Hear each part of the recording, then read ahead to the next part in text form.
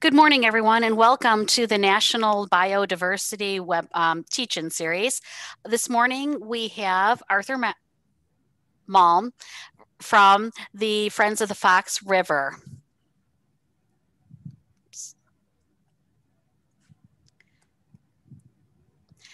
This presentation is sponsored by the Community-Led Environmental Action Network in the Elgin area, or CLEAN Elgin.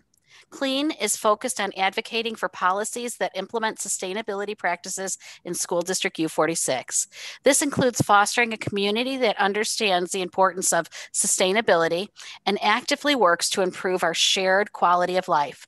This growing organization is excited to provide opportunities for residents and students to engage in environmental initiatives throughout the Fox Valley and beyond. If you want to get involved or if you have any questions, please reach out to us at elginclean@gmail.com. Okay, Arthur, I'll turn it over to you. Thank you very much for being with us this morning. Thank you very much. Today let's see if am I sharing my screen right now? It is not shared yet. Okay. Now do we have it? Does it say mysteries, models, and yes, there it is. Okay. You're ready to go. Today we have two real-life stories about the Illinois Fox River, our Fox River. Mysteries, if you will. We'll call this program aqCSI, Fox River Valley. There will be two cases in this special double feature. In the first case, we will appear with new evidence before you, the jury, in the court of scientific and public opinion, asking you to drop future charges against phosphorus for algae pollution, sludge deposition, and riverbed oxygen starvation in the Fox River. We will call this case Sestonic versus Benthic. In the interest of full transparency and for the benefit of the court, much of the data the defense uses in Sestonic versus Benthic will be made available to the jury for their future reference and analysis. The second case is from the viewpoint of a young detective looking into an old cold case involving the disappearance of an entire family from parts of our Fox. It's the case of the missing poison. Hear ye, hear ye, hear ye. This is the Court of Scientific and Public Inquiry, now in session and will not rest for the next 30 minutes. The crime, offensive conditions, a violation of Illinois Administrative Code, Title 35. The water of our Fox shall be free of offensive conditions, including bottom deposits, algae growth, and turbidity other than of natural origin. I'm not an attorney and only fake one on Zoom court, but in a random survey of 563 registered Fox Valley voters, nearly half believe our river is polluted and therefore in violation of Illinois law. Let me describe the crime scene. Our Fox River watershed was formed between two lobes of the Great Wisconsin Glacier 25,000 years ago. Our Fox travels 223 miles south from Colgate, Wisconsin, to its confluence with the Illinois River at Ottawa, southwest of Chicago. Waters at the top of our Fox in Colgate fall 450 feet towards the ocean before the Fox joins the Illinois. Those waters won't drop another 450 feet until they reach the Gulf of Mexico. It's 1835 and James Gifford, an early American entrepreneur, arrives in the Fox River Valley. Gifford tells us why the Potawatomi Indians chose the Fox River Valley for their home, describing the Fox as the finest stream he'd ever seen, waters pure with abundant fine fish. Through Gifford's eyes, we see what the Fox was, and it gives us a view what our Fox might become once again. Our biological resources are substantial in the Fox River Valley. The habitats in our creeks and our wetlands are home to a number of endangered species. Nearly 2/3 of our entire watershed is agricultural. The middle third is urbanized. In the 1800s, into the early 20th century, the Fox River Valley was its own commercial and industrial center. With a 10-fold population growth since that time, the central Fox River Valley is now the western extension of the Chicago metropolitan area. Our Fox River has had a long history of water pollution. In the late 1800s, young industries grew unchecked and pollution was the norm. Our Fox was everybody's sewer. Acid waste from metalworking factories, milk waste, brewery waste, sewage, clots of sewage floating along its surface, cattle getting sick from it. Ice harvested from the Fox at Elgin declared contaminated and unfit by the Chicago Health Department. Large quantities of organic waste with lots and lots of nutrients, nitrogen and phosphorus, were poured into our river. For over 100 years, the people of the Fox River Valley have invested time and money to reverse the pollution damage done to our Fox. Sewage treatment plants built and rebuilt over the years are only the tip of the iceberg of efforts made on behalf of our Fox. Contamination from pesticides and PCBs are nearly gone from its waters and the flesh of its fish. And sections of our Fox where the Fox runs free has some fine fish to be caught.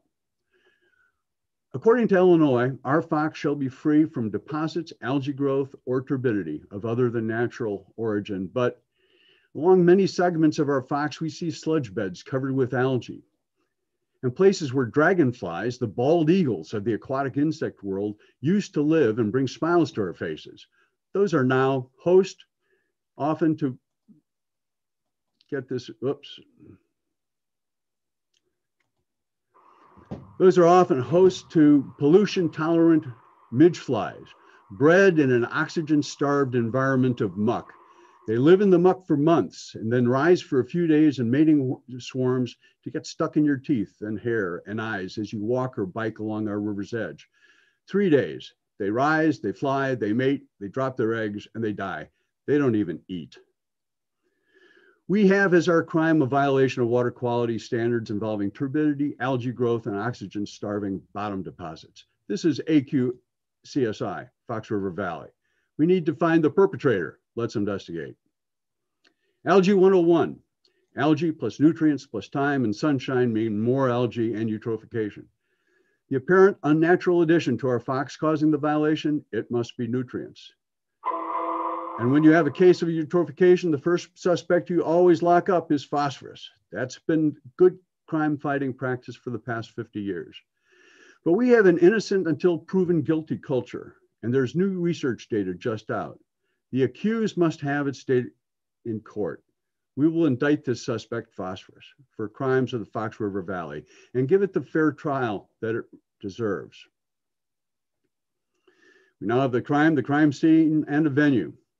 Phosphorus has a long reputation for being an algae bad boy, causing turbid eutrophic waters, smothering, then asphyxiating the natural benthic habitat. We have our accused at trial. You are the jury. I'll play the defense attorney, so let's move forward. Phosphorus has been indicted for causing turbid waters with algae blooms and suffocating bottom sludge in our Fox River. And I'm here in its defense to demonstrate to you, the jury, phosphorus is not guilty on all future counts. Let me introduce the accused, phosphorus. Algae, nearly all life in fact, needs phosphorus for its energy chemistry. Rich mineral content in some waters provides an excess of phosphorus, so its presence has no bearing on algae growth. But in some waters, the availability of phosphorus limits algae growth. That's why phosphorus is often implicated in cases of eutrophication. Now together, we'll consider each of the 3 counts of the indictment. Count 1, turbidity. Since ours is a science venue, the defense will attempt to support the hypothesis that if algae is not the principal cause of high turbidity in our Fox River, then phosphorus cannot be found guilty of this charge. First, what is turbidity? To understand the crime, you have to understand the measurement. Turbidity is not color. Turbidity is pretty much the inverse of clarity. It's the measure of a liquid's ability to scatter light with a standard way to measure that scatter. To understand the crime, you have to understand the measurement. Here are 4 jars with different turbidities as measured in the world standard formazine nephelometric units. We see the jar with 50 FNUs on the left. It looks clear enough to drink. For that 1,000 FNU jar on the right, you might pay $7 at Starbucks. Now we need to understand chlorophyll A. Chlorophyll A is the near magic photosynthesis engine. Makes up about 1% of the dry weight of algae. Since we can't filter, dry, and weigh algae in real time, we measure instead chlorophyll and estimate from that measurement the amount of algae in the river. How's that done, you ask? It's quantum mechanics magic. A water quality monitoring instrument package, we'll call it a SOND, was located just above the Stratton Dam south of McHenry, Illinois at river mile 97.7. Chlorophyll A, turbidity, and a number of other water quality parameters were measured there every 15 minutes, 24/7, from late July to late October 2020. This is a scatter plot of chlorophyll A and turbidity recorded by the probe. On the horizontal axis is chlorophyll A. The associated turbidity level is graphed on the vertical axis. We can see almost all the time the turbidity is less than 50 FNUs. Water looking clear enough to drink.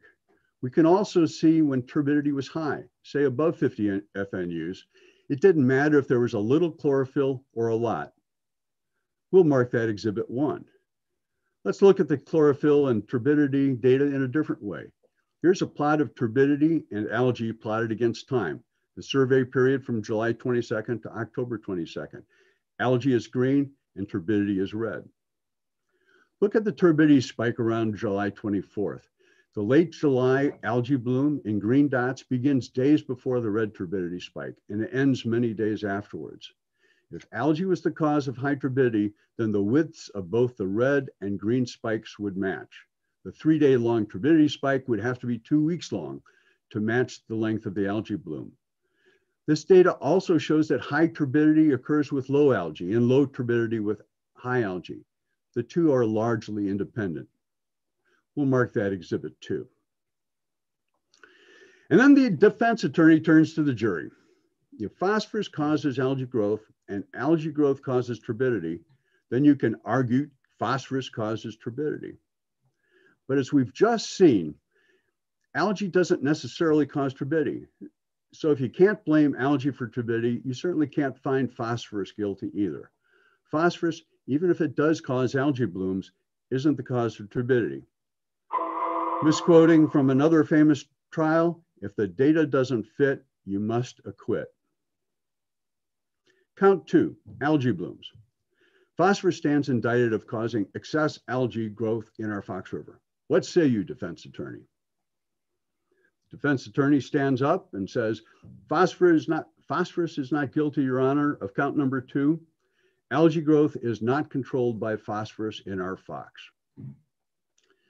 Well, since this is aqCSI Fox Valley, before we cut to the data center, we'll go to the kitchen and look up the recipe for algae. The Redfield ratio recipe tells us that the typical algae cell has about as much phosphorus in it as chlorophyll A, about 1% of its dry weight. Now we'll go to the computing center. For well over a decade, the members, volunteers, and consultants for the Fox River Study Group have gathered field data to create and calibrate a computer model of our Fox River. This model was designed to answer this very ecologically and important question. During the critical summertime low flow periods, what can be done to reduce excess algae levels and the resulting damage they do to the aquatic environment? This model was built using 2 software platforms. One, hydrogeometeorological platform, HSPF, and Qual2KW, a biochemo, physio, etc. model created by the University of Washington. The University of Washington, incidentally, hosts the most important COVID-19 models on the planet. The result of this effort is a calibrated and operational model assembled and modified by the study group's consultant, Geosyntec. And what do the latest model runs tell us about algae and phosphorus? The horizontal data is our Fox River graduated in river miles. On the far right, river mile 0 is our Fox's confluence with the Illinois. On the far left is river mile 100, where the model initiates. River mile 100 is just south of the chain of lakes. Elgin is downstream at river mile 71, Aurora around river mile 45. Again, river mile 0 is a confluence at Ottawa with the Illinois on the far right. The left axis is phosphorus, concentration 0 to 1400 micrograms per liter. This graphic is a summary of 3 model runs using summertime low flow conditions and predicts river phosphorus concentrations in 3 related scenarios. The question posed to the model was, what would happen if phosphorus levels entered upstream from the north, near river mile 100, and were reduced by 50 and 75% at that location? The black line shows us the base case, the phosphorus levels expected if we did nothing. The red and green lines show 50 and 75% phosphorus reductions respectively, coming from Wisconsin and the chain of lakes. Remember, the model gives us the average of all conditions expected along the river during the growing season. As we travel down the river, we see phosphorus levels rise, picking up tributaries like Cotton and Crystal Creeks, in communities like Cary and Algonquin. Then, near River Mile 70, we pick up Elgin, and the phosphorus concentration jumps to 50 micrograms per liter. As the river continues south, we see the relatively large phosphorus reductions from the north don't seem like such a deal, because by the time you reach Aurora, the 75% phosphorus reduction is now only a 6% reduction. And the defense attorney turns to the jury and says, so if algae populations were dependent upon phosphorus availability, what will the model tell us to expect the predicted algae curve to look like? Would it be shaped like this? Would it go up like the green dotted line, telling us more phosphorus available, the faster the algae will grow? Or would the algae curve look like this, as it rises and falls using the phosphorus available, and shape something like the green dotted line shown here? If phosphorus caused algae blooms, then we would expect the shape of the algae curve to somehow relate to the shape of the phosphorus curve. But that's not what we see. The model shows neither. Algae almost flatlines. The model is telling us, as far as algae is concerned, it doesn't really matter how much phosphorus there is in the river. If anything, the model tells us if we want to control algae in the Southern Fox, control it before it reaches River Mile 100 in the north. That's pretty much all that matters. The shape of the algae curve shows little, if any, resemblance to the phosphorus curve. And if the shape doesn't fit, you must acquit. And we'll call that Exhibit 3. Looking at this scenario a different way, we can see a fourfold increase in phosphorus causing only a 30% increase in algae. If phosphorus was causing algae growth, you would expect more than a 30% return for a 400% investment. We'll call that Exhibit 4, which reminds us that algae levels in the Fox appear more dependent upon their initial populations than the phosphorus levels in the river. Let's review count 2. Are algae blooms in our Fox caused by phosphorus? No. Algae levels do not change in a manner that correspond with the increase in phosphorus levels across our watershed. Phosphorus must be acquitted of charge too. Is there anything else happening in the model that we should be paying attention to? Well, yes, there is. Because then the defense attorney for phosphorus continues, because this graphic predicts reducing phosphorus at our wastewater treatment plants causes an increase in benthic algae. Amber says, what? Oops, different program. That's better. We'll call this Exhibit 5. And the courtroom turns to bedlam, and reporters go rushing out to file their news story with a headline, "Reducing Phosphorus Increases Algae." The judge calls for order in the court and then introduces the third count. Phosphorus-induced algae is the cause of sludge and bottom deposits, with resulting benthic oxygen starvation. The defense asked for a brief recess, during which we'll get some background. So as it turns out, there are two basic types of algae, those that stick to stuff on the bottom and those that don't. The kind that sticks to things on the bottom are called benthic algae. The ones that don't and float downstream suspended in the water column are called Sestonic algae. Sestonic algae have little adjustable personal flotation devices called gas vacuoles to keep them from rising all the way to the surface or sinking down to the bottom. The sampling method you use determines if you're measuring Sestonic or benthic algae.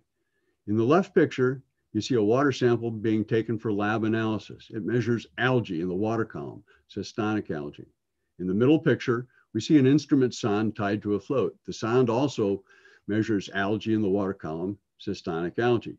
But the picture on the right shows our researcher from Deutschler Engineering scraping algae off the bottom rocks. That's benthic algae. Both Sestonic and benthic algae make oxygen by day and consume oxygen at night. So the defense attorney has returned with defense hypothesis number 3. Phosphorus is not the cause of sludge and bottom deposits. The cause is benthic algae, silt, and other detritus on the river bottom. But there are some differences between there are some differences between benthic and Sestonic algae in the Redfield recipe ratio, but they're likely pretty close. The differences I see between Sestonic algae and benthic algae is when Sestonic algae needs more phosphorus, it has to use whatever phosphorus is floating downstream alongside. Benthic algae, on the other hand, anchor themselves on the bottom, kind of like customers at the counter of a sushi station, sitting and watching an endless conveyor of fish and other nutrition pass by. The Qual2K model projects the growth and decay of both Sestonic and algae for every phosphorus control strategy it calculates. This graph predicts the result of reducing wastewater treatment plant phosphorus discharge to 1 milligram per liter, about a 75% reduction for each of the plants. The result predicted is a near uniform phosphorus concentration of 200 micrograms per liter along the entire length of the river. And as we saw before the recess, the result of reducing phosphorus in this scenario is an increase in benthic algae along most sections of the river. We can see the predicted consequence, benthic algae growth, the red dotted line, over the baseline downstream of River Mile 60. The vertical axis, algae per meter squared. The model is clear. Reducing phosphorus is likely to increase benthic algae. And if we look back at the previous scenario, by reducing phosphorus upstream of River Mile 100, the increased benthic algae growth extends the entire length of the river downstream. How can this be, you're thinking to yourself? Reducing phosphorus pollution increases algae pollution? How does the model explain that? Well, it appears that Sestonic algae throws a bit of shade. Any reduction in Sestonic algae allows more sunlight, evidently of specific wavelengths, to reach the bottom, helping the benthic algae grow.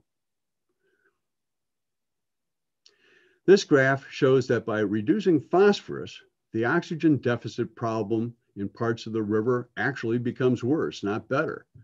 The more phosphorus you remove, the more benthic growth you have, and the lower the nighttime oxygen levels predicted. That's going in the wrong direction. And we will mark this Exhibit 8. The model predicts that by reducing upstream phosphorus, you will increase benthic algae and worsen downstream nighttime oxygen levels with the potential for more benthic asphyxiation. And then the attorney for the defense of phosphorus stands up and asks, how can my client Phosphorous be charged with bottom deposits or benthic oxygen starvation when the model says more phosphorus means less of each? Model schmodel, we hear in the murmurs throughout the courtroom. Is there any actual proof benthic algae also causes oxygen starvation? Well, we know from many studies, the dissolved oxygen problems of our Fox are nearly always behind its dams, where sand, silt, leaves, branches, and benthic algae settle to become what is known as detritus. Detritus is kind of like aquatic lasagna, with alternating layers of silt and algae and leaves and bacteria that build up over time. In fast, free-flowing sections of our Fox, like this section at River Mile 79, just downstream of Algonquin, we placed a river sonde equipped to measure chlorophyll and dissolved oxygen. On a typical week, the green line shows nearly constant Sestonic algae populations, and dissolved oxygen levels in brown show the sun went up and down 7 times that week.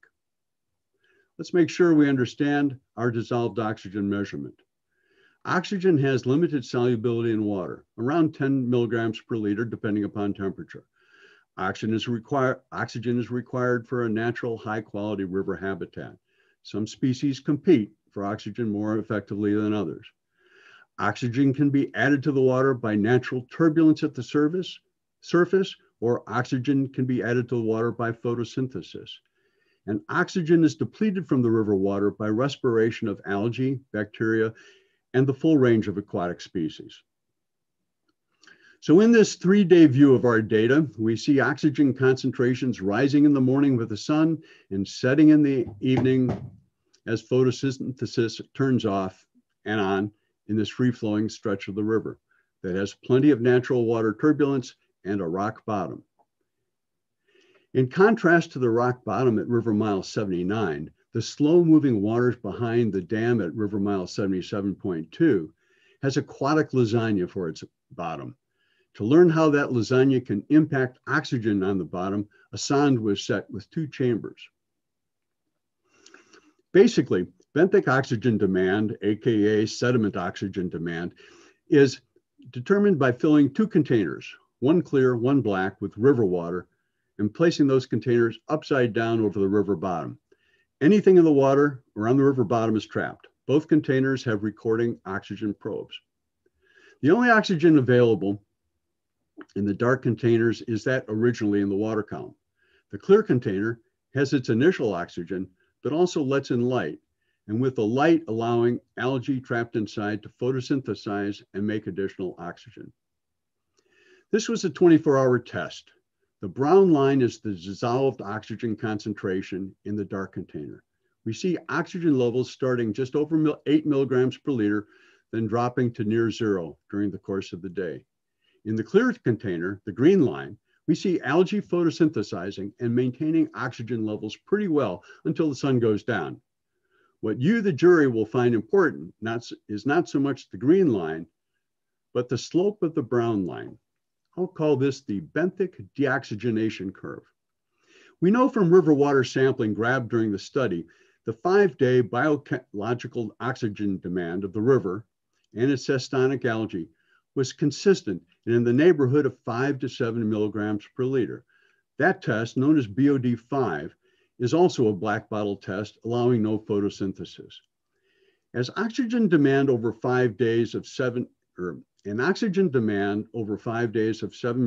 per liter is a deoxygen rate of 1.4 milligrams per liter per day. I've graphed that deoxygenation rate of the river in gold. The deoxygenation rate above the lasagna on the bottom is 17.25 milligrams per liter per day, 10 times faster than the river with its sestonic algae alone. Ready? We'll call this Exhibit 7. And when we look at the sestonic algae and dissolved oxygen data recorded by our sonde behind the Stratton Dam pool, what we see is sestonic algae in green and oxygen in brown, and how these levels changed over the 3-month period. On the left in late July, we see a sestonic algae bloom with nighttime oxygen levels dropping to near 0. But look what happens in August. Even though sestonic algae levels improved, nightly oxygen concentrations got significantly worse, falling to 0 on a daily basis. This is real data that is showing asphyxiation, not only at the river bottom, but the entire nighttime water column. We'll label that Exhibit 8. And now, with real data in hand supporting the computer model projections, the defense attorney rises for a final time to address the jury. There's been the common belief that the more phosphorus that enters our river, the worse the algae becomes, the more sludge on the bottom, and the more asphyxiation of the natural riverbed ecosystem. That is count 3 against the defendant. But the best available science shows something very different. Lowering phosphorus levels may act to increase oxygen suffocation in our river.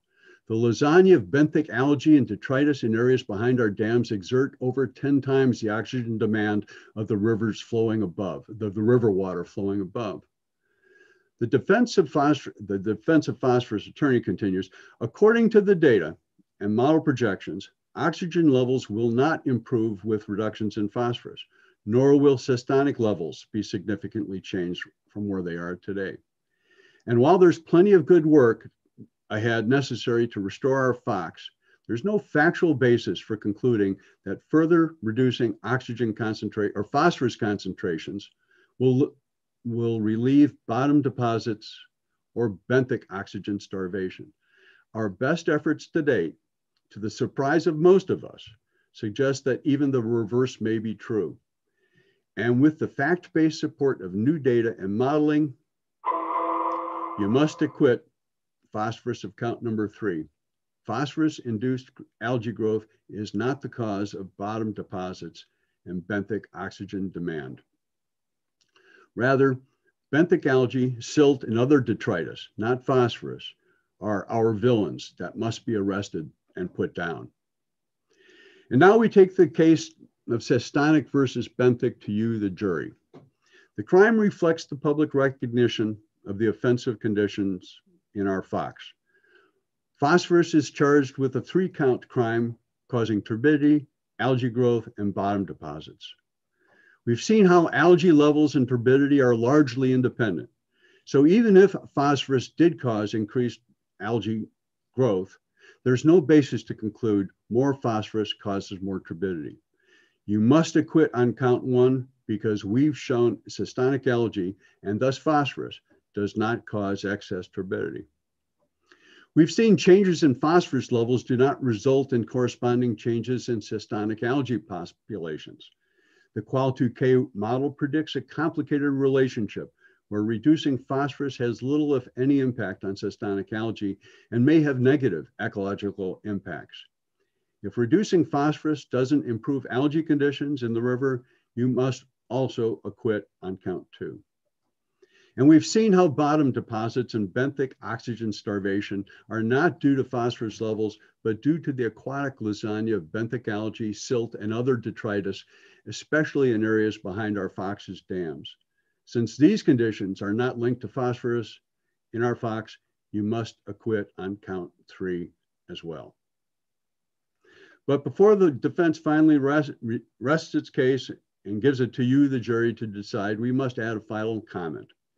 There is no question phosphorus is an important contributor to eutrophication in many lakes and rivers of our country, as well as the infamous dead zone of the Gulf of Mexico. And while these statements are both true about phosphorus, this new data suggests additional phosphorus control will not be successful in solving our Fox River's reputation as a polluted river. Rather, ours is a clean river with clean water and a dirty bottom. And the removal of its obsolete dams, restoring natural river hydrology and biology, remains the clear, apparent solution to our Fox's issues with algae pollution, benthic deposits, and localized sludge deficits. So before part 2 in this special presentation of aqCSI Fox River Valley, I'd like to address the teachers among you for 120 seconds. So we'll start the clock here.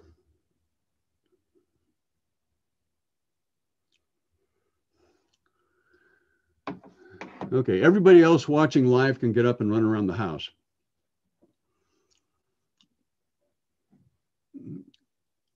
So in the framework for science education teaching standards, they look to identify practices and cross-cutting concepts used to address and solve problems of science and engineering. When the teach-in asked me to present today, the Fox River Study Group had just released the first public data from their 2020 studies and the modeling that was just used in Sestonic versus Benthic.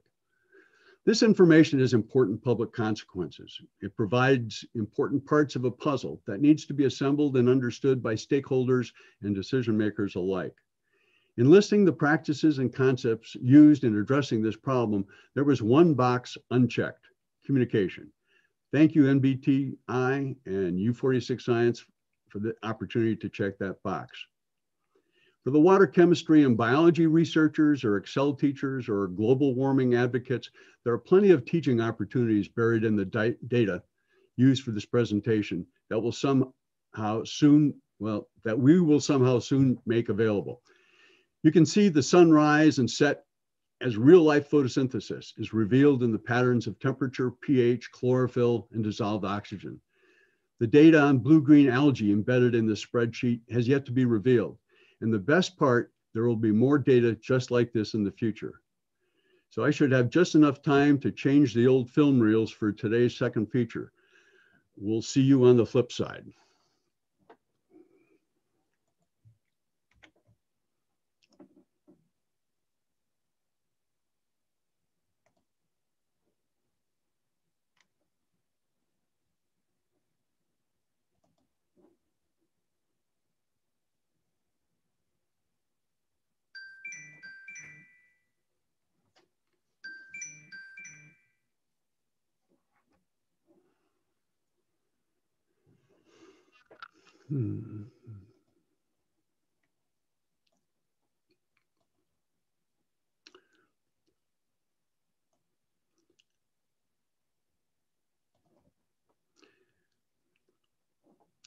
So the second case is a story not built with fresh data, but a new look at old data through the microscope of past practices and water pollution control. This case may be the scientific method in reverse. In my career, the scientific method has always been a two-way street, building and rebuilding hypotheses. If valid new contradictory data comes along, you have to correct your thinking. The case of the missing poison is actual real-life mystery that has defied mussel researchers for decades. The crime? Unexplained disappearances, including extirpation of our central Fox River Valley mussels. For one, Spike the mussel is missing, and it's our job to investigate.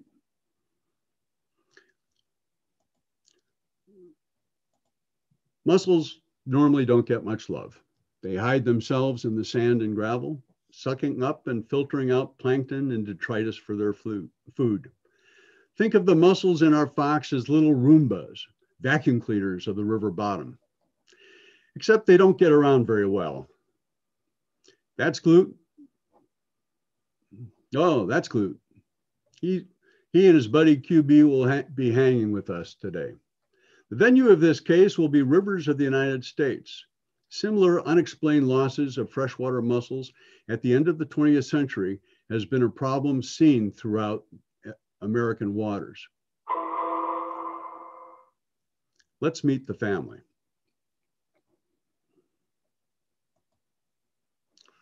Freshwater mussels native to our Fox have a fascinating breeding routine. Mama mussels uses lures to trick fish into carrying her babies on their gills. The host fish nurtures those babies through adolescence to maturity, about 2 or 3 weeks. At that time, the tiny young mussels are fully formed and drop to the river bottoms, like young adults fresh out of high school. If the habitat is right, where the tiny mussels let go, they'll survive and maybe reproduce. At one time, mussels in our Fox had real economic value beyond the fact that they are free and very effective water filters. Let's go back in history to the year 1900. The Fox River used to be home to mussel populations so large, there was a freshwater pearl industry. Fox River mussel shells were valued for button making on an industrial scale. Glute, get out of, you're hiding the buttons. Get out of there. That's too weird. Since that time, mussel populations have crashed. Here's the mystery. If we look at mussel studies done in 1957, the blue bars, we see most places along the river have a dozen or so species, except the central Fox River Valley between Algonquin and Yorkville, where mussel populations have crashed. The 1999 survey in red found no mussels at all in South Elgin, and St. Charles was down to a single remaining species. There were major losses everywhere over those 40 years, but the central Fox River Valley was a kill zone. A closer look at mussel species counts in the central Fox River Valley towns between Geneva and Aurora found major species losses over the 34-year period between 1969 and 2003. In the 2003 study, no live mussels were found at all in the 4 dam impoundments on this section of the river. Finally, mussel studies done in 2009 used the Mussel Community Index, the MCI, to characterize our river from McHenry at river mile 98 to Weedron at river mile 9. Once again, the 2 central Fox Valley sites in South Elgin and Geneva scored zeros. This is a mussel kill zone. So where did these mussels go and why are they missing? One problem we know is its mussels have limited mobility and need oxygenated water to survive. In the backwater pools behind our rivers' dams, there are problems with suffocating sediments and oxygen starvation. A little bit of sediment might not be great habitat, but it's okay for mature mussels maybe, but not so good for the recent graduates. Too much benthic sediment and the habitat is no longer livable. What is wrong in this section of the river near South Elgin or this section near Geneva? There has been a long history of muscular neglect in the disappearance of Spike and his clan. That's QB, he's Glute's buddy. Let me try to give you a graphic interpretation of recent mussel history. Nothing quantitative, just some important clues from the past. Let's get ourselves up to date. We'll call the year 1800 times 0. The Potawatomi Indians held the west bank of the Fox, and a few early settlers were on the east. Finest fishing in the land, everybody happy as clams. Around 1840, the Industrial Revolution hits the Fox River Valley. Dams are built up and down the river for water power. Mussel populations probably start faltering because of habitat loss. Around 1880, the Fox River Valley was growing and our Fox was a common sewer. Oxygen-demanding organic waste shown here as CBOD, including ammonia, polluted the river and killed unknown numbers of mussels through asphyxiation and ammonia poisoning. By 1900, pearl and shell harvesting were part of the Fox River Valley economy. Overharvest may have caused additional mussel population losses. But by the 1930s, the mussel shell button industry was dead with the invention of plastic, and the mussel harvest of our Fox was over. Sewage treatment was commonplace and becoming effective at removing oxygen-demanding organic wastes, but ammonia was still an issue. By 2000, improvements in wastewater treatment had eliminated carbonaceous BOD, COBOD as an issue, and significantly less ammonia was being discharged, but mussel populations were still crashing. By 2010, ammonia discharges were a thing of the past, but by this time it was clear there was some reason other than habitat loss for the continuing mussel decline. Here is the mystery in a nutshell. By the 1980s, fish populations were responding well to improved water quality, yet Spike's family continued to be devastated. Kids, grandkids, cousins, nieces, nephews. What was happening to Spike and the other unionids? Disease is always a worthy suspect, but if disease were the cause, we would expect the disease to spread up into the Fox's tributaries, but that doesn't appear to be the case. The peak of the problem is in the main stem of the central Fox River Valley. How is that different from the northern and southern thirds of the watershed? Population density. The central third is by far the most densely populated section with a long history of sewage treatment.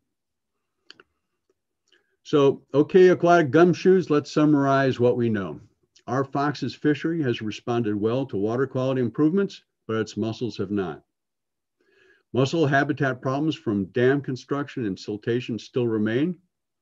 There is no evidence of systemic mussel disease in river tributaries, and the highest mussel populations losses are in the central Fox Valley, where human population density has increased tenfold in the last 100 years. QB, get us the chloramine hypothesis. And then we need to learn some chemistry. The chloramine hypothesis. Chloramine has been responsible for unexplained unionid mussel poisoning since chlorine was first used for sewage disinfection early in the 20th century. Sewage treatment plants on our Fox began adding chlorine for disinfection sometime before 1920. When you add chlorine to water that contains ammonia, the two react instantly to form chloramine. Chloramine is widely used as a disinfectant in public water supplies. It's safe, effective, and lasts a long time. It lasts in water mains much longer than chlorine. So if chloramine is such a widely known chemical, it surely has to have been investigated and cleared of suspicion as a mussel poison, right? Did I mention that chloramine is used to kill zebra and quagga mussels? Zebra and quagga mussels aren't exactly like Spike and his family. For example, they don't take the adolescent school bus ride. But what we do know about chloramine toxicity but what do we know about chloramine toxicity to freshwater mussels like Spike? It turns out next to nothing. Criminals don't like to use their real identities, and chloramine has hidden behind a lot of aliases over the years. Mistaken identity appears at the core of this mystery, and that's important because of the confusion it has caused investigators. Chloramine has very different chemical properties than chlorine, but in the wastewater treatment business, the chemical name chloramine is almost unknown. Chloramine has always been referred to as some type of chlorine. Total chlorine, combined chlorine, chlorine residual are just a few. Chloramine has been measured and reported as chlorine since its first use over 100 years ago. If you listen carefully, I'll be making that very mistake in a couple of minutes. Find the error and receive extra credit. And if you want to find chloramine toxicity research on freshwater mussels, good luck. You can find tons of studies on chlorine toxicity to mussels and tons of studies about the toxicity of ammonia. But other than chloramine's use killing the invasive zebra and quagga mussels, interesting but not the same as Spike's family, I found only a single study on freshwater mussels like Spike. Originally written as a master's thesis in the mid-1980s and subsequently published in 1993, Stephanie Goudreau's The Effects of Wastewater Treatment Plant Effluents on Freshwater Mollusks gives us the LC50 for Spike's cousin, the rainbow mussel. The 24-hour LC50 is the concentration of a poison found to kill 50% of the population tested in 24 hours. The chloramine LC50 for Spike's cousin rainbow is 0.084 milligrams per liter. And in this context, a small number is very big, telling us chloramine can be 10 times more toxic to mussels than ammonia. Glute, pay attention, this is important. To know if any chemical is effective, good or bad, you have to know how much is involved. In chemistry, concentration is key to performance. Chloramine isn't measured in the river, but we can do a quick estimating calculation to see if there's potential for chloramine levels in our fox to reach the killing concentration for the babies of Glute's cousin, the rainbow. During summer low flows, the fox at times runs through the central Fox River Valley at 200 million gallons per day. If City E, with an average treated sewage discharge of 20 million gallons per day, contains 2 milligrams per liter of chloramine, assuming full dilution, what would be the resulting bulk concentration of chloramine in the river? 0.2 milligrams per liter, 2.5 times the concentration lethal to baby rainbow mussel Glochidia. There are many variables in this kind of research, making the work quite challenging. Some species have more tolerance for certain chemicals than others. The toxic plume of chloramine from wastewater plants may be small for some species. But for chloramine intolerant species, the toxic plume would be much larger. This is the kind of plume we may have had for years on our fox. Some years with high river flows, the toxic plume disappears, not by magic, by dilution, only to reappear and kill again when river flows drop. We don't know how big these plumes can get or how long downstream they last, but we need to remember Spike's family tradition. Remember the young Glochidia, the nieces and nephews and grandkids, all have to take a 3-week adolescent gill ride to maturity. Even a small plume can impact baby spikes and rainbows and giant floaters taking their school buses, the bass, the catfish, the sunfish, to graduation. And the school bus ride inevitably would carry the glow kids into and out of the chloramine danger zone, killing the kids and ultimately their entire family in the central Fox River Valley. Chloramine is more persistent in the water environment than either ammonia or chlorine, and with one data point and circumstantial evidence, we suspect kills unionids, Spike's family, at a much lower concentration. And production of chloramine continually grew from its first introduction somewhere around 1917 through the end of the 20th century. And based on that production, it is possible, likely, that fatal concentrations of chloramine existed in our Fox for many, many decades. And where the greatest concentrations of chloramine would have existed, the greatest mussel kill has occurred. This is the kill zone for Spike and his family. We've got a suspect, a known killer, hiding under multiple aliases that was on the scene while mussel populations plummeted. But we don't have anything except circumstantial evidence in a single reported toxicity study. Strong suspicion is often not good enough to convict. But with every good mystery, at the end, there's always a final twist that comes out of nowhere. Chloramine poisoning of our Fox River stopped in 2010. After nearly a century, chloramine poisoning or chloramine pollution finally stopped in the Fox River Valley with the last dechlorination retrofit of a wastewater treatment plant in 2010. Now, don't feel like you've been totally fooled by this final twist of the plot. As the title clearly stated up front, this is the case of the missing poison. If the chloramine hypothesis is correct, while there are still habitat issues with our dams and always the potential for disease, the mystery killer, chloramine, is gone, and our Fox is ready to see the safe return of Spike and his family, the native unionid mussels. The Reverend Terry Gallagher of Aurora sent me this slide a couple of years ago, and it's really resonating today. My story is now your new story. There's a surprising cost of having lost our mussels and a cost to protect those mussels that remains. There are at least 4 paths to follow after hearing the story. 1, do nothing and let current practice stand. 2, support research into chloramine LC50s, extending Goutreau's work to Spike and other native mussel species.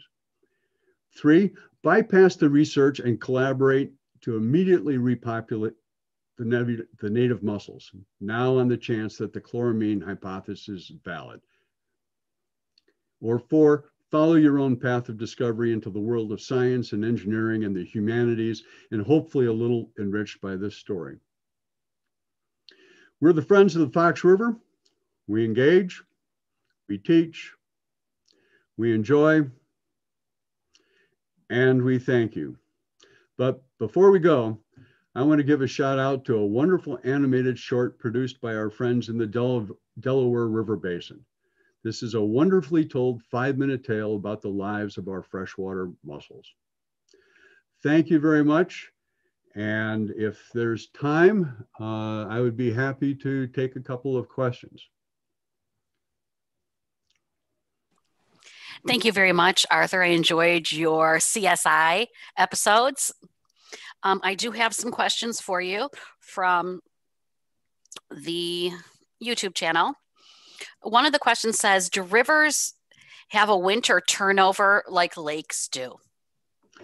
The Fox River does not, and generally rivers do not. The Fox River, most people have no idea what its depth is. They look down from the bridges that they pass over, and they don't know if it's 2 feet or 20 feet. The average depth of the Fox is about 2 to 4 feet. So temperatures are uniform throughout the year. Okay, here's another question. Is it true that warm water releases oxygen and cold water takes in oxygen? Oxygen solubility is dependent upon temperature, and warm water cannot hold as much oxygen as cold water can. Normally the temperature changes, though, are sufficiently slow so that you don't see any release. But sometimes in the wintertime, here at my home in Elgin, If you turn on the cold water tap, it'll look very, very cloudy because of the dissolved gas in it. But as it warms, it will clear. So that's kind of a kitchen science test that you can do with oxygen and gas solubility at different temperatures. Thank you. When did you first become interested in studying the Fox River, and what triggered your interest? Oh, that's a terrific question. I suspect it goes back to when I was a kid, probably 5 or 6 years old, and my dad. I lived in Lombard, and my dad took us up fishing in the Fox chain of lakes. It probably took me well, an entire career to get back to really to the Fox. So I've been working with friends of the Fox River, looking at these issues of the river for the past 3 or 4 years. But that's in addition to nearly a 50-year career in sanitary engineering, water pollution control, and public water supply. Thank you. Do you have a favorite spot along the Fox River that you like to go to? I really love the section of the Fox north of the Carpentersville Dam up towards Wisconsin. It has good free-flowing waters. The Carpentersville Dam hopefully will be removed in the next couple of years and provide much better free-flowing river sports and a better aquatic environment and better fishing all around. So I would say up north, but there are lots of different places along the Fox that people enjoy. Thank you. As a science educator, as I listen to you talk, I enjoyed listening to you talk about models, because that's one of the science and engineering practices that we are trying to involve our students in. And I was very interested to see that you hit on many of the science and engineering practices that we cover, as well as the cross-cutting concepts. I think cause and effect is one of the cross-cutting concepts that is a big part of your work. Is that true? Very much so. And also stability and change seems to be another one that is important in your work. Every day. Do we have any more questions for Arthur? You can put a question in the Q&A if you would like. What can we, as everyday citizens that live in the Fox Valley area, what can we do to support the work in the Fox River? Well, you can join the Friends of the Fox River. If I can still share my screen, or sure. You might be seeing. Yes, it's there. Yeah. Mm-hmm. If you just click on that aqCSI code, that will take you right to the Friends of the Fox River website, where we're a lot of different people do a lot of different good things, talking and learning about the Fox River, and we'd love to have you join us. And there's a special student discount membership, I understand. Great. Well, we thank you very much for taking the time to come and share with us today. We have enjoyed your CSI episodes. Thank you very much. Thank you. Bye-bye. Bye-bye.